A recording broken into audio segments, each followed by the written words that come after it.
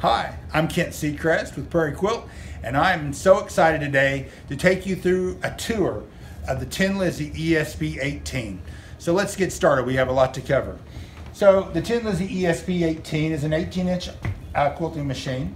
From the bed of the machine to the needle. Now across the bed of the machine, you've also got this take-up bar on the frame. We carry it and sell it with the Phoenix frame, which is bundled with the machine and installed in your house as part of the package. We just automatically include that in the sale of one of these machines as installation in your home. We leave with it working. Anyway, so you have 18 inches, but you can't quilt all of it because you lose a little bit with the bar. So technically speaking, we start with around 15 inches of quilting area, which seems to be a nice amount of quilting area to be able to quilt in one pass. But let's get started on the machine. One thing that you'll need to know about the machine is how to thread it. So let's get started with that. So I've got some thread here. And the first thing you do when you start to quilt on your new TinLizzie ESP18 with your Phoenix frame is to wind a bobbin. So you put your thread on your stand, and your stand needs to have the thread guide on top of the spool so that the thread comes off without pulling on the spool. So it comes straight off the top. Then we're going to go into the thread guide on the bobbin winder, and there's a hole here at the beginning. We're going to feed it from front to back, or back to front, and then go through the disc. And the key is to go down in there. Do you hear that? So you got to click it down in there good. And then we're going to come out this hole on the bottom on the other side here. And then like so. And now we're going to come over to the bobbin winder. So here's the bobbin. We're going to put it on the machine, and then you're going to pull about 12 inches extra of thread and wrap it around the bobbin. And you want to wrap it in such a way, if you look at the bobbin, the thread is in the middle of the bobbin, not pulled to the top. It'd be real easy to pull it to the top because we're having to wind over the top. And the reason why you want to wind in the middle is you want this lever, when you flip it over, to hold the thread. If it holds the thread, that way it'll wind when you start the machine. Now when the machine winds a bobbin, it'll do it while you're quilting, and it'll shut off when you're done. So the first thing we have to do to wind the bobbin is turn the machine on, and the on-off switch is right here. So we're going to flip it to the power on, and we're going to wait until these green lights right here quit blinking, and that's going to let us know the machine is completely booted. Once the machine is completely booted, now we're going to turn on our robotics if we got them. And the robotics are right here. And there's a little box right down here and a switch on the side, right underneath that cable right there. And we're going to flip that switch up like that. Now, when we do that, there's a little green light right here that begins to blink. And that lets us know that the green box is on. So we come around here to our tablet interface, and this is how we run the machine when we have the robotics. And it went to sleep because nobody's doing anything, so we'll touch the button to wake it up. And to unlock it, we see the little lock right there. We're just going to swipe up with our finger, and that unlocks our screen so we can begin using our tablet. So we're going to run the Quilt Magician software by tapping that icon, and the machine comes up to the sewing part screen. In the sewing screen, to wind a bobbin, we don't want to be on automatic because that is a stitch regulated mode. We want to be on manual. So I'm going to tap that until manual comes up. There it is. Now we have manual. Now, when I touch the go button, it'll wind a bobbin. Now the machine will continue running even after the bobbin is full and back, because the machine doesn't stop when the bobbin's done winding. The bobbin winder stops. So that's an important distinction to know, that it will run until the bobbin is full and only shut off the bobbin winder. We have to stop the machine ourselves. So the next thing you do after you turn your machine on is turn the light on to the machine. And the light is represented by a light bulb right here. So it's easy to remember. The light bulb, remember, never comes on when you first turn your machine on. You have to go into the light and then touch the light bulb to turn it on. Then this is the strength right here. You can change stronger or brighter, and there it's on.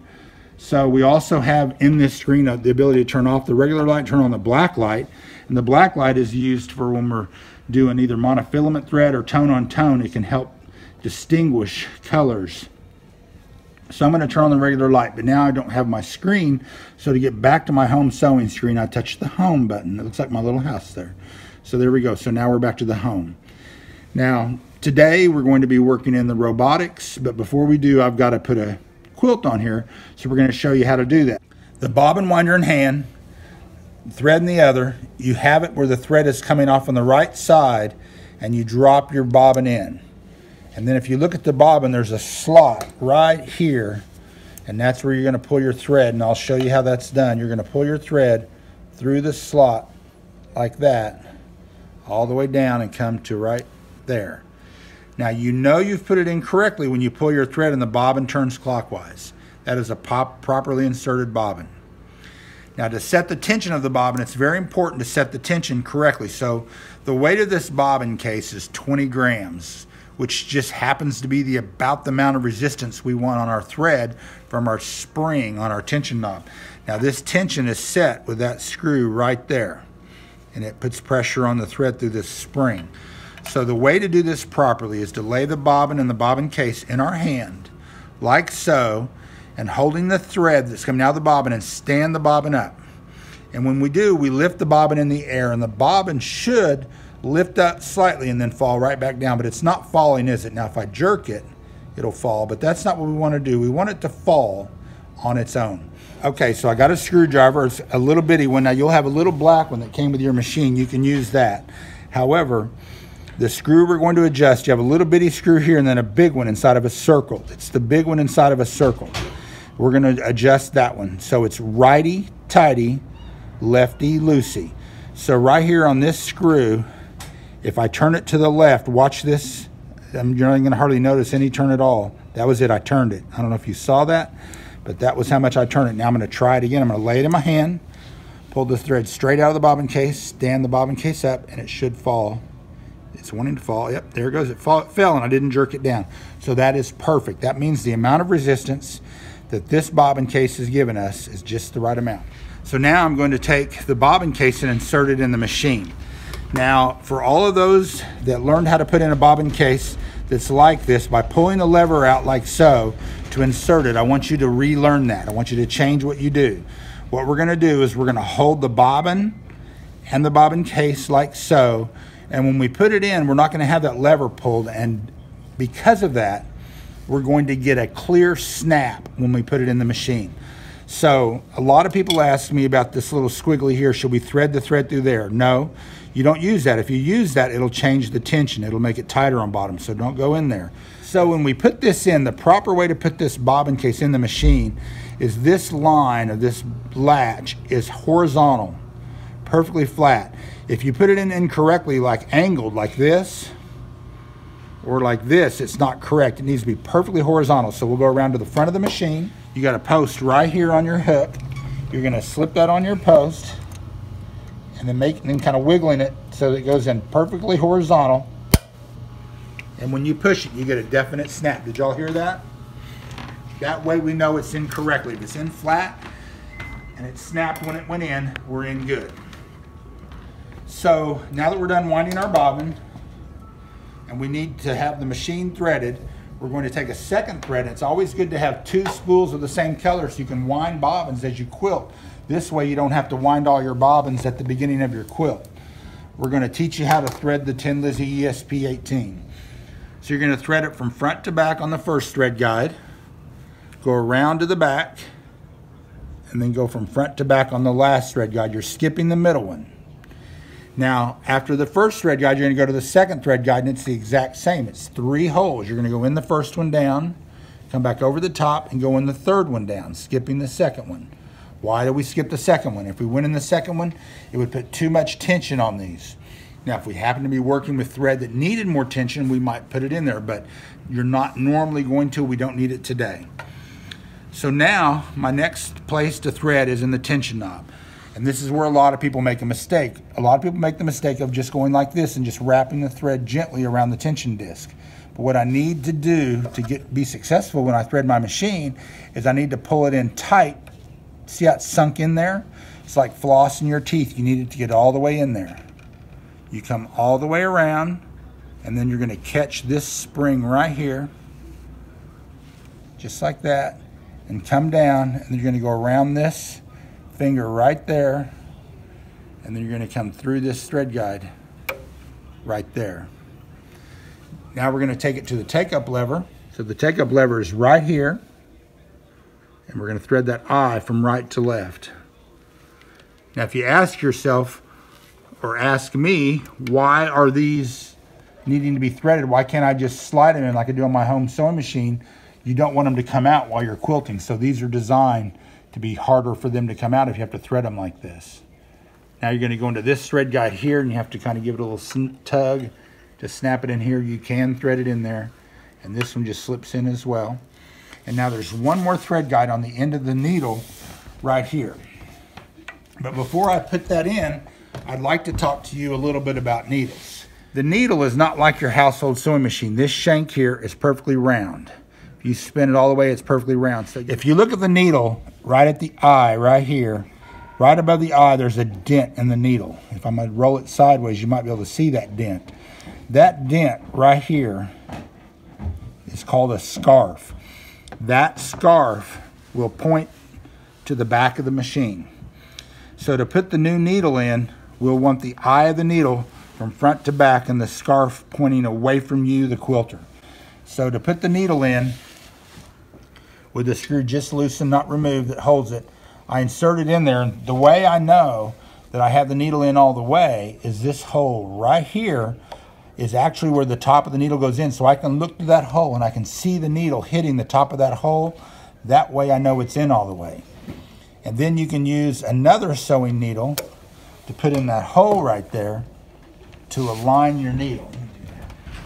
So if you take another sewing needle and put it in the eye, that will allow you to control that needle and twist it and put it in. So now I'm going to tighten that screw down. And now I know, because I can tell the eye is pointing front to back and the scarf is dented right here. Now you may hear people say, and I hear it said, that you can twist your needle one way or another way and it will actually stitch better. You want that scarf completely straight back. I would not twist it at an angle. That is not the best way. For a properly adjusted machine, the best way is to have that needle straight back. Now I'm going to thread the next to last thread guide. You can see there how I threaded through that hole.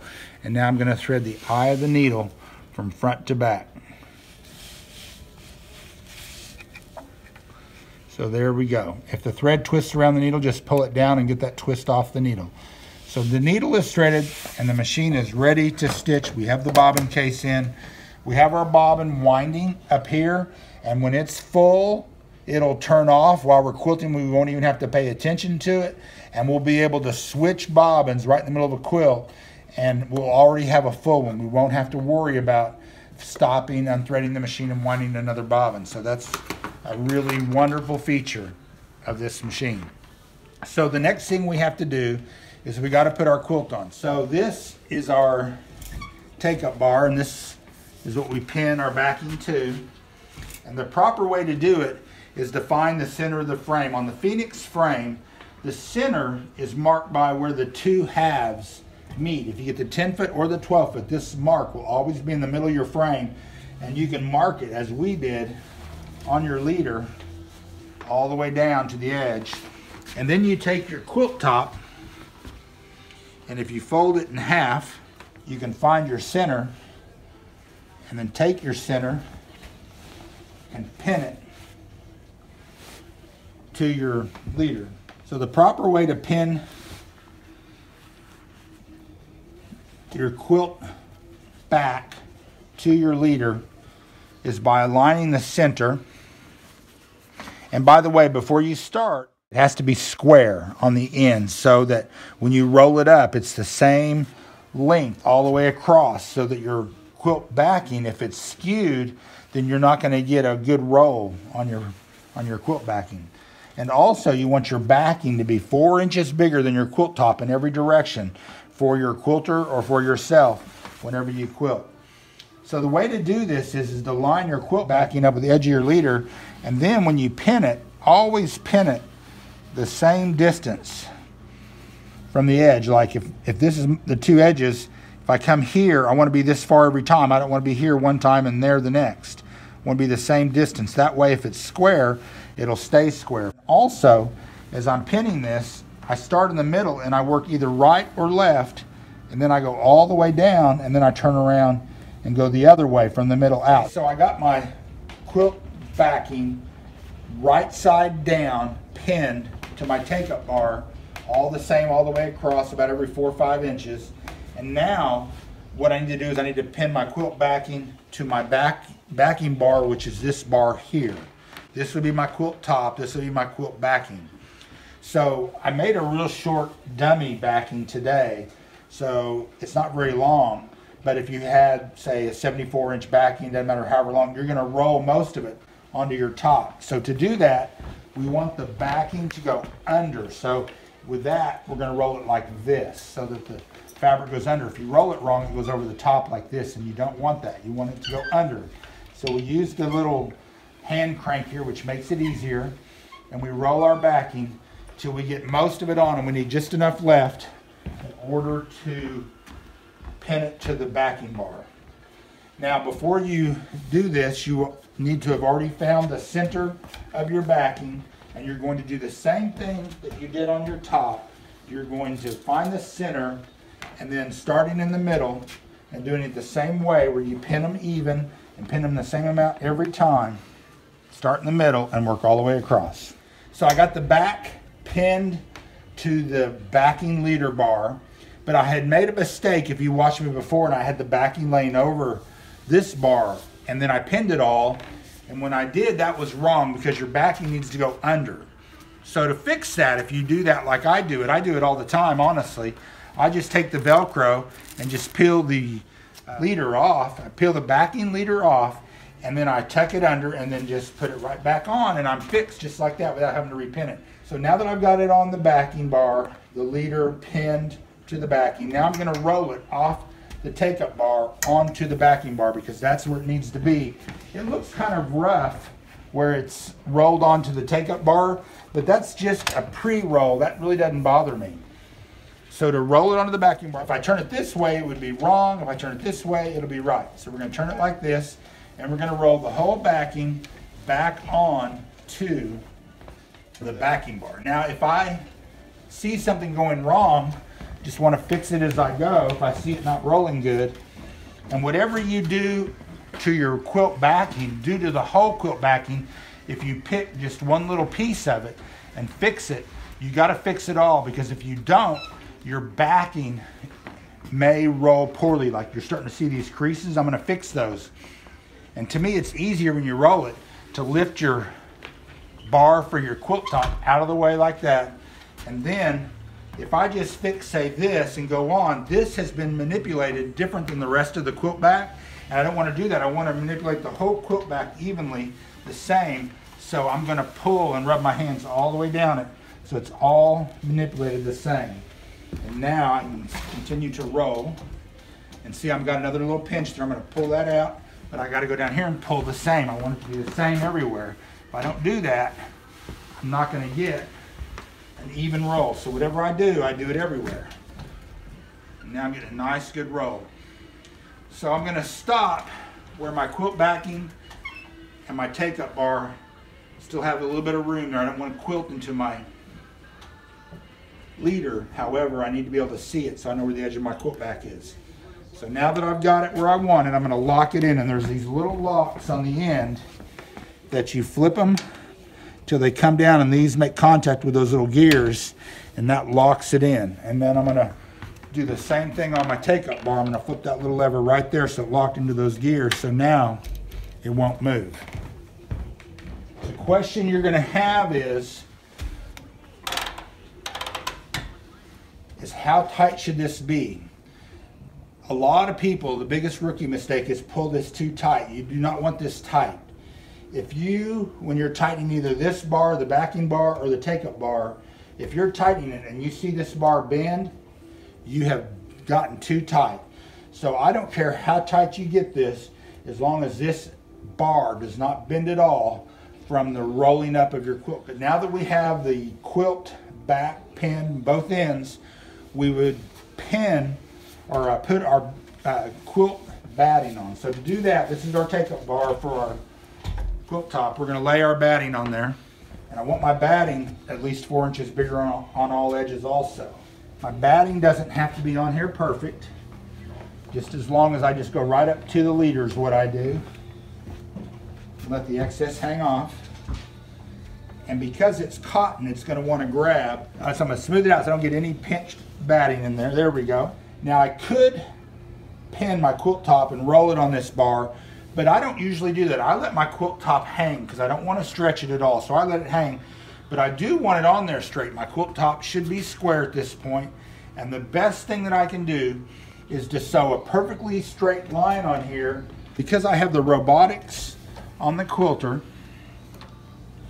I have the ability to lock the machine in to a vertical lock so that it can't move vertically. It can only move horizontally. So I go into my robot icon on my tablet, I tap it, and now I'm in my quilting area. But before I'm able to use the robot, the first thing it wants me to do is to tell the machine where it is, because it just woke up. I just turned it on. It doesn't know where it is. I'm going to tell it with 2 points, the back left corner and the front right corner, and it's going to then the machine will be awake and know where it is. So let's go to the back left corner. So I go all the way to the left, and this is what I do here. I always go past the quilt, and then I go all the way to the bar till I'm against the bar, and then I even give it a little push with my hand, and then I go up here on the tablet and I add that point. And now it's just looking for one more point, and if you read it, it's telling you to move to the front right corner, and you can even see the green arrow showing you where to move. So we're going to go all the way to the right,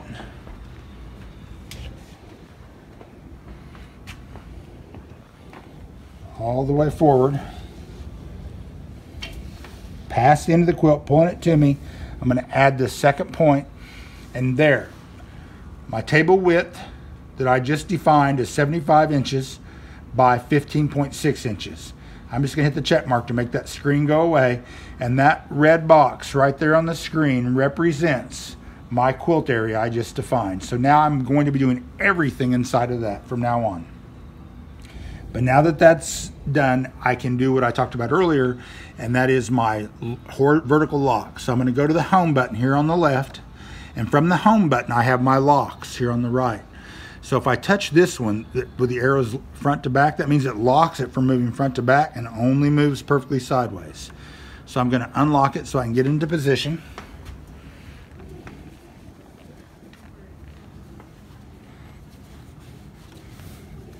I'm going to get on the batting on the edge of the fabric, and whenever I quilt, I want to take one stitch, and the one stitch button is this arrow button.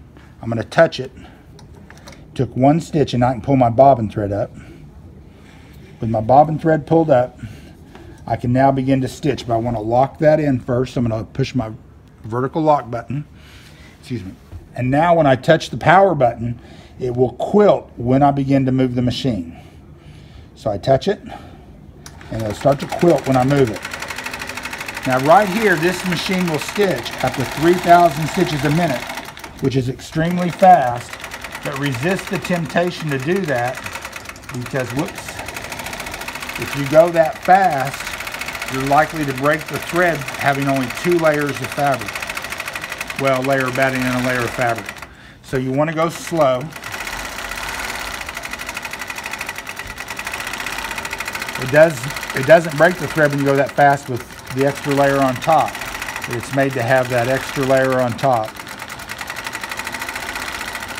See how perfectly straight that line is? I don't even have to really be careful. It's just automatically well done.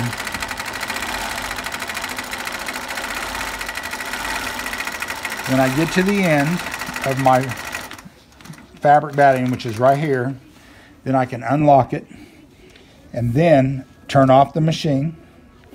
And now, when I move away, you always end your quilting like this. You always move away, grab your top thread, move back to your last stitch, holding the loop, take a stitch, move away, and you'll pull 3 threads up. Those 2 threads are your bobbin, and then you see your needle thread, and you cut all 3 of those threads. There we go. So that's how you'll always end your quilting. I'll do that again more, and you'll see that again. But for now, I've got my backing on, and I've got my batting with my backing and batting attached with a perfect straight horizontal line. That'll keep my batting from moving, but it'll also give me a straight line to lay my quilt top on. So I'm going to get my quilt top next. I'm going to lay my quilt top on that line. And if you want, you can even use basting spray here. I don't recommend pins, because if you use pins, you might hit a pin when you sew, and I don't recommend that. Don't recommend sewing over pins. It's all fine until it's not when you sew over a pin. And so you really want to make sure that your quilt top is lined up with that line, because this is how square your quilt top is going to be when it sews. If it's crooked here, it's going to be crooked the entire quilt. So just take your time, and this batting acts like Velcro. It just kind of grabs your fabric if you're using cotton batting. That's why I prefer cotton batting, or one reason why I prefer it. Today what I'm going to show you is just a simple edge-to-edge pattern. You can choose whichever you like. The TinLizzie Quilt Magician comes with over 300 patterns. And we're going to show you how to do your first row. So the first thing you need to decide is how tall you want your row to be. We're doing edge to edge or pantograph, edge to edge, and we have to decide. So I'm going to make a decision that I want mine to be 8 inches tall. And if that's the case, then I need to make a pattern box that is 8 inches tall. And to do that, I go to the top of my quilt and I put my needle over the edge of the quilt where it's on the line there, and I look at this number right here on the screen where it says Y 3.74. So I know the edge of my quilt is 3.74 inches from the edge of the bar, and I also know that I have a 1/2 inch, the top here, that's going to be covered in binding, and if I don't want my panto to go under the binding, I come down a 1/2 inch. So from 3.74, if I add a 1/2 inch to that, it's going to be 4.24. So I come down to 4.24, and then I'm going to go over to the edge of the quilt, and the same thing, I got a 1/2 inch binding there. So I'm going to go to, but at 4.24, if I'm going to make my quilt pattern 8 inches tall, I need to add 8 inches to that. So I'm going to come to 8 plus 4.24 is 12.24. So I'm going to come down to 12.24.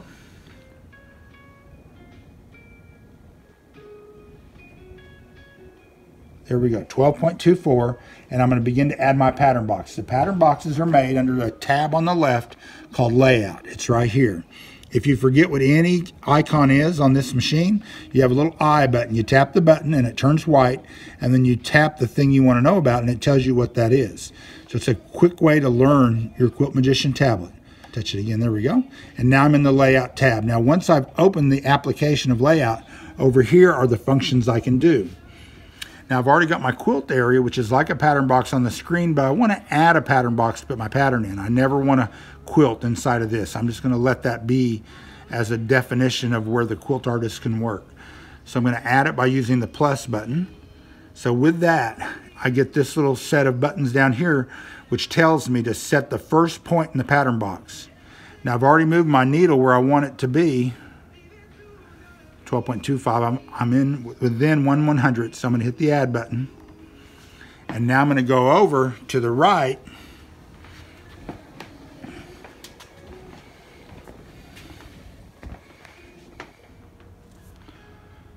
to 12.25, and I can click the add button for 0.2, and I could add 4 points and create a box.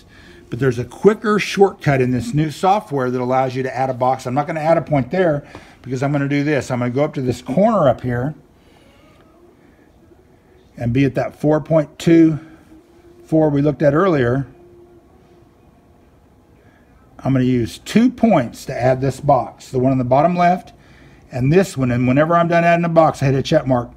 And if you add 2 points, it assumes you want a rectangle. And I put in this point in the bottom left corner, and I put in this point in the top right corner, bottom left and top right, and it created the other 2 points for me. It's just a quick way to add a pattern box, and I encourage you to use it because it allows you to not have to remember numbers over here. It just makes it easier.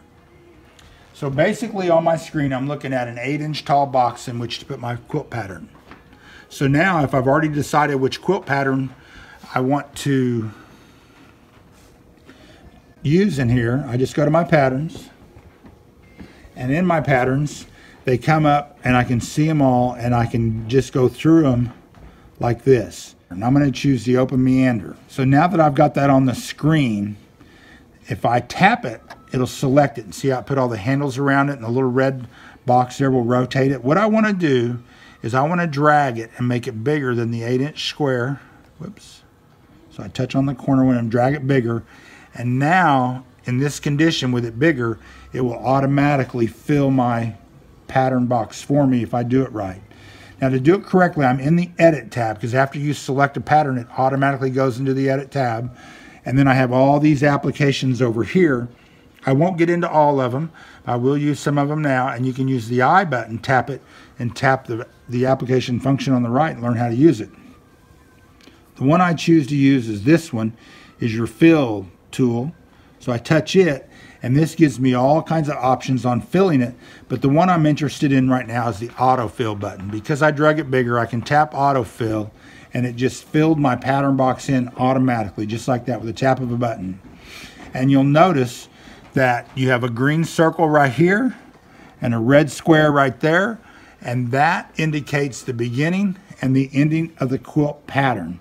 The purpose of that is so that you know where it's going to start and where it's going to end. And I do recommend always quilting the same direction every row. So if I did a different pattern the next time and it was reversed, I would want to change the direction of the pattern, which is possible by using this function right there. If I tap on the I and tap on it, you'll see that reverses the path. But that's not an issue because this one's right.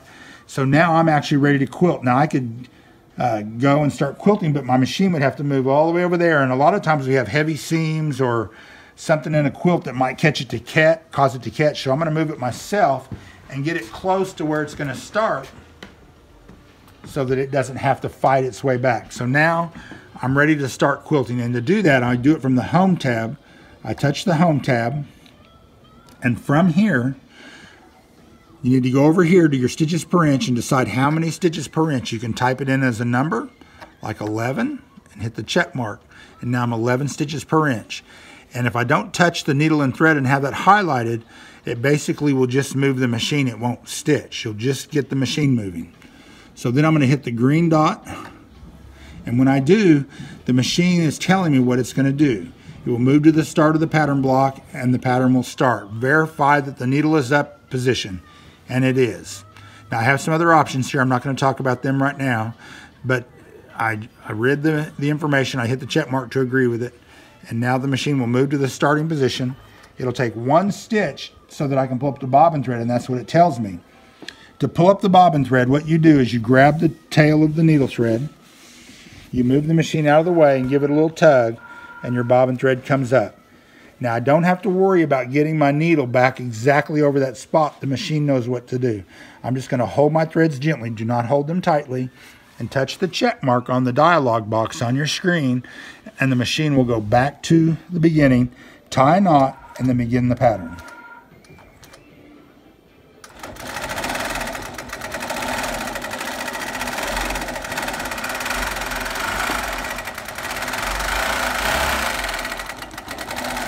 While it's quilting on the right side here, you've got a number. This one's 80 and an arrow up and an arrow down. And you can tap it while it's moving if you like, and that will slow down the top speed of the machine. And the benefit to that is the ability to slow the machine down in tough areas or speed it up when the going is easy and you can get done quicker. But it allows you to control the speed the machine moves, and of course the machine will stitch faster if it moves faster because it has a stitch regulator on it.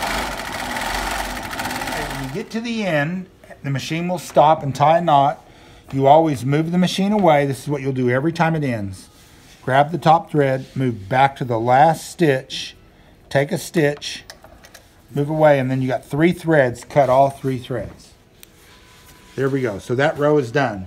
So now we need to roll the quilt. But something I forgot to show you, and you should do every time you quilt, is on the edge here where you have extra batting, put a piece of scrap fabric here before you quilt and test your tension. Make sure it's good. So to roll the quilt, what we're going to do is we're going to go down here to this end. We're going to unlock our backing bar. And we're not going to unlock this bar because we're going to roll it. And you can see the quilt roll. And you're going to roll it to where you have access to the last quilting area right there. Now we're going to roll this up and be certain not to flex this bar when you tighten this up, and then lock it with your lock and let that hold. After you get that done, smooth your quilt top out. Make sure you don't feel any ripples in your batting. When everything feels good, now you're ready to reposition your pattern box. Now to do that, what we're going to do is we're going to go to layout. That's where our pattern box is. Now we don't need to add a pattern box because we're ready to go. We're going to continue this pattern. We're going to go to the wrench. We're going to tap the wrench, and now we can lay 2 points. So I'm going to put my needle right over the last stitch of the last row. And when I do, read this number on the screen, 346, and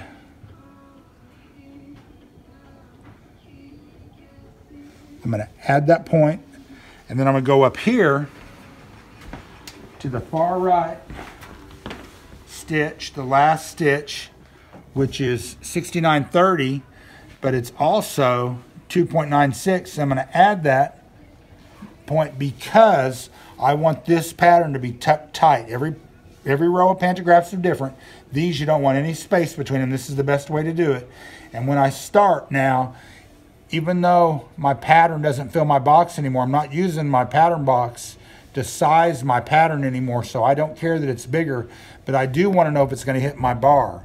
And this bottom row represented the bar because I came all the way down, and that lets me know I'm not going to hit my bar, but I put my top point in the right place because when the quilt software moves my pattern in the box, it always tucks it all the way up and all the way to the left, so I know I'm correct by putting my needle here, making my pattern box here, because as you can see, that red box is right even with the lower edge of this quilt pattern. So now when I start quilting, it's going to sew that next row perfect.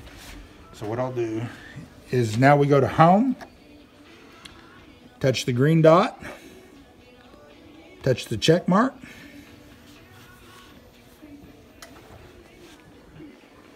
pull my bobbin thread up, touch the check mark,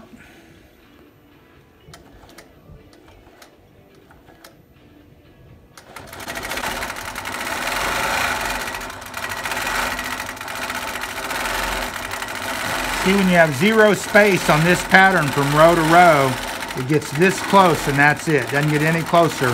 So when you're all done, it looks good. You can't tell where the one row started, another one ends. They look like all one big quilting area.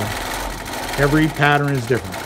And thank you very much for joining us today with the TinLizzie18 ESP. We hope you learned, and if you have questions, feel free to post in the comments, and we'll do what we can to answer your questions. Thanks for coming.